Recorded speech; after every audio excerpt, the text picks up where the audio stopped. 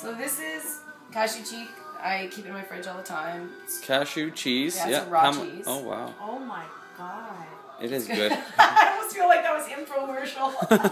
You know what I mean? That was so funny. That was not scripted. That was true. Oh my god, that was so funny.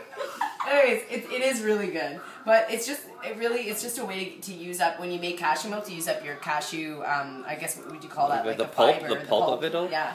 Okay. So usually I keep the pulp in my freezer and I wait until I have a couple rounds of it. But since we're doing this, I'm just gonna do it with what we just made. But usually I'd have like double that amount before I made a batch. Yep. You know what I mean? So that's a batch. You can keep it in your freezer. Put it in your muffins. You can do lots of stuff with it. But today we're making cheese. Okay, so normally I would have a lemon, but I don't have lemons here. So I'm going to do it with a lime. I don't know how it's going to taste.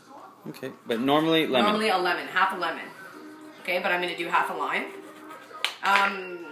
If you don't have one of these, this is just like a handheld kind of juicer, and it costs $1.50, and it's the best way to get juice out of a lime or a lemon really quickly. Love this tool. Anyways, and then I'm just going to basically get the juice into the food processor with the cashews. The cashew pulp. Okay, so I'm not going to put a lot of lime in here because I don't know how it's going to taste and I don't want to ruin the batch. Okay, and then salt. Pink Himalayan sea salt.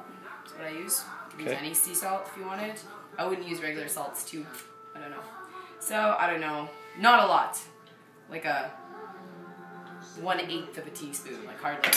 And if you like it salty, then you can add more. Garlic. Same thing. I don't put a pile of garlic in because you don't want it to be too garlicky. Same thing about like 1/8 of a teaspoon, okay? You can taste it. And then I usually, just to make it a little more creamy, I'll add about a tablespoon of olive oil. So that's it, max. And that is it. That is all you need. That is it. Blend that up. How long? Pardon? How long do you blend it for? Until it looks like creamy and smooth. Now, well, that's another lesson. But you can break up a probiotic in there and leave it on your counter for a while, and it'll actually start to taste even more cheesy. And that's it. My God! And you would put that on. I use that on like crackers. Sandwiches. If you're gonna make like a collard green wrap or something, so you take your collard green. Actually, I should show you how to do that. But you take your collard green, smear that down, add some beans, rice, nuts, vegetables, whatever you want. Roll it up.